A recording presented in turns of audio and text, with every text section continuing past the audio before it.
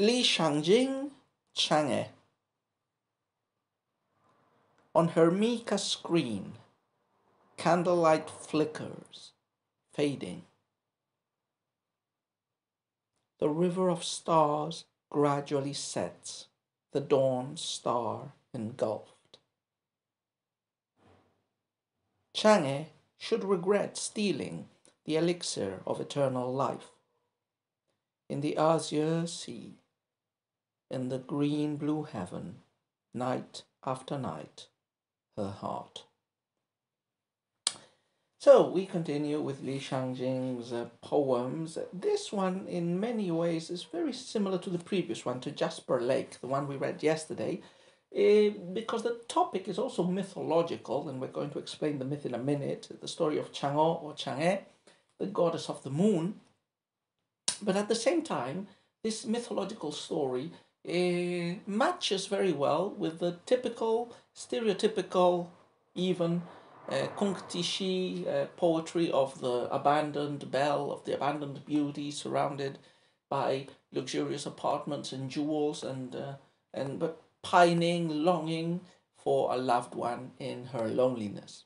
So it's the same take. So from that point of view, it's very similar to Jasper Lake in many other poems. The added element here is the mythological element, because this poem is not just around any forlorn and abandoned woman. It's about the goddess of the moon, and you could say in a way it's about the moon itself as a as an astronomical phenomenon, an object that floats in the sky. And there have also been other interpretations that we will comment in a moment, that have actually read the moon and the lady in the moon as a metaphor, or as a stand-in for, a Taoist man with whom the poet might have been enamored or wished to engage in a sentimental relationship with. But anyway, Chang E. So let's explain the myth, because as usual, you need the myth to understand the poem. So Chang E was the goddess of the moon. She was the wife of Ji the Archer, who is one of the culture heroes, one of the civilizational founders of Chinese culture. And the main legend about Ji the Archer is that he killed 9 out of the 10 sons. So in the beginning there were 10 sons.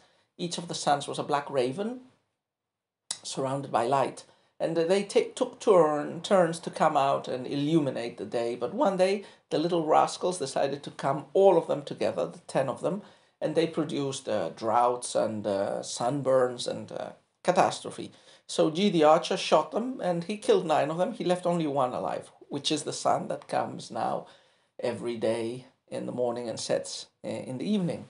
So the gods punished Ji and his wife Chang'e for the killing of the sons, and sent them to Earth as humans.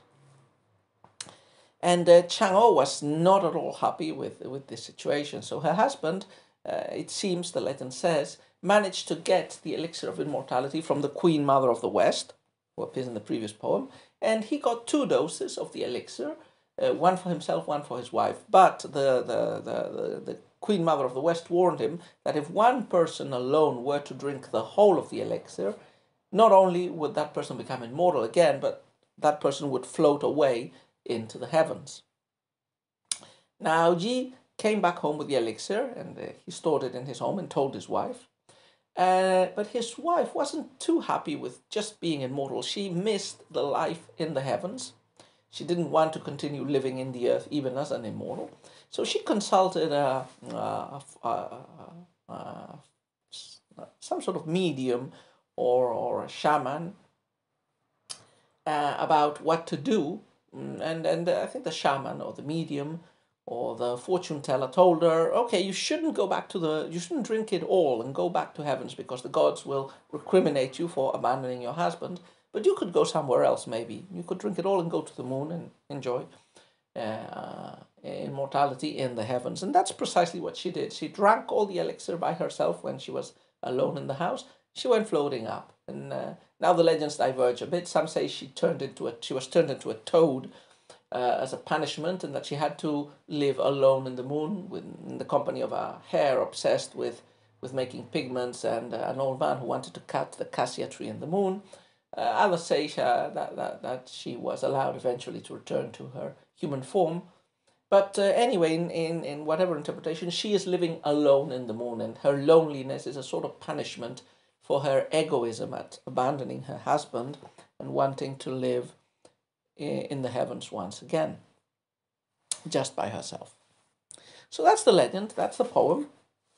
And so the topics of the poem are evidently evoking this legend, but mainly portraying the lonely woman in sadness, who in this case is not just any other lonely woman, any other abandoned wife or concubine of the emperor, pining in her chambers. She is the goddess of the moon, and in a way, she's the moon itself. So let's read the poem couplet by couplet. First couplet.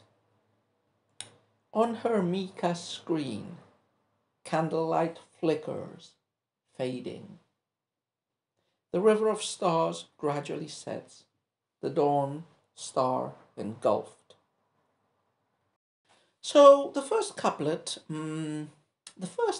is, as usually happens in this sort of poems, sets the scene. So we know from the title of the poem it's Chang E, the goddess of the moon, but we get the scene, we get the zoom in into her. So the first line actually depicts the lady as if she were in her own quarters, in her own room, which would not necessarily have to be a heavenly realm. So there's a mica screen.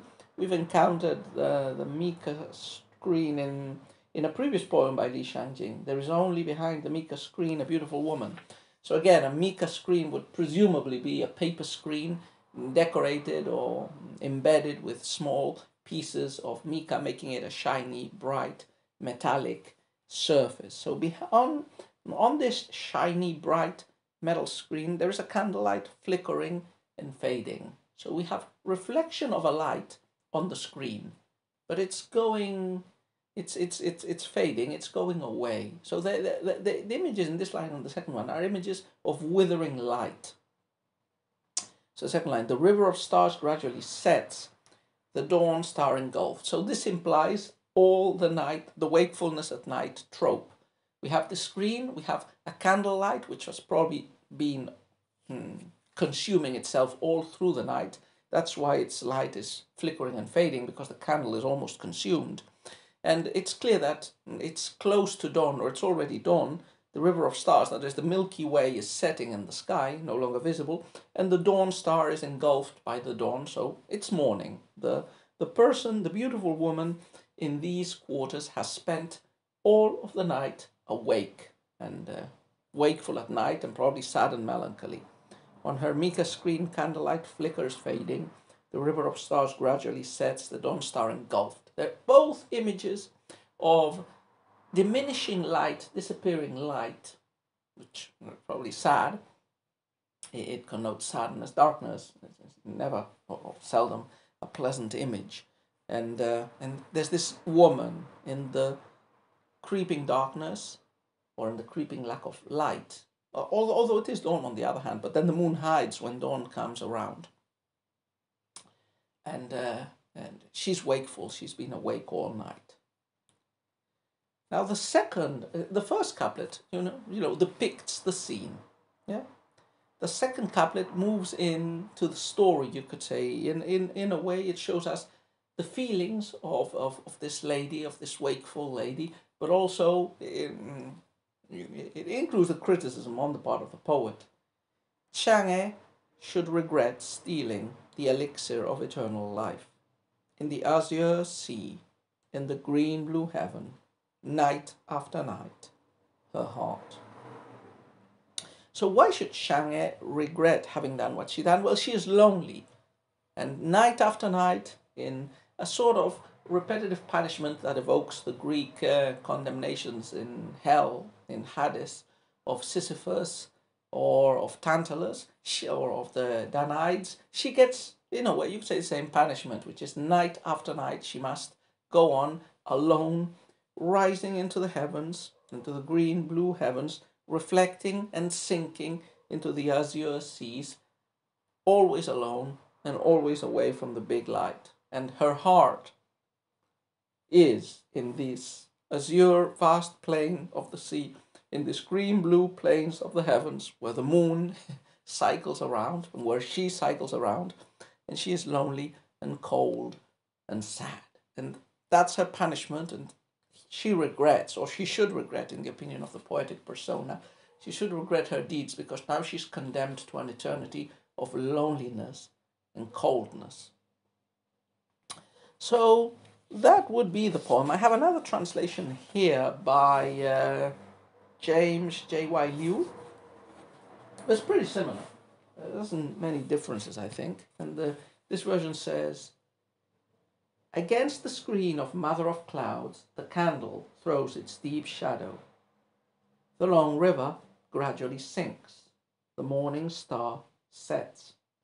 Chang E should regret having stolen the elixir, the green sea, the blue sky, her heart every night. And the translator comments, the poem shows considerable power of imagination. The mythological scene is conceived in concrete detail. The screen, the shadow cast by the candle, the Milky Way, the morning star setting at dawn, and the solitary figure of the goddess facing the immensities of the sea and the sky all night. And he also mentions that some critics have actually interpreted the poem as, in the moon, the goddess of the moon, is taken, it may be taken to represent a Taoist nun. After all, this poem is part of a set of other poems, including one that is addressed to Taoist nuns named Sun. But okay, this is probably too far fetched.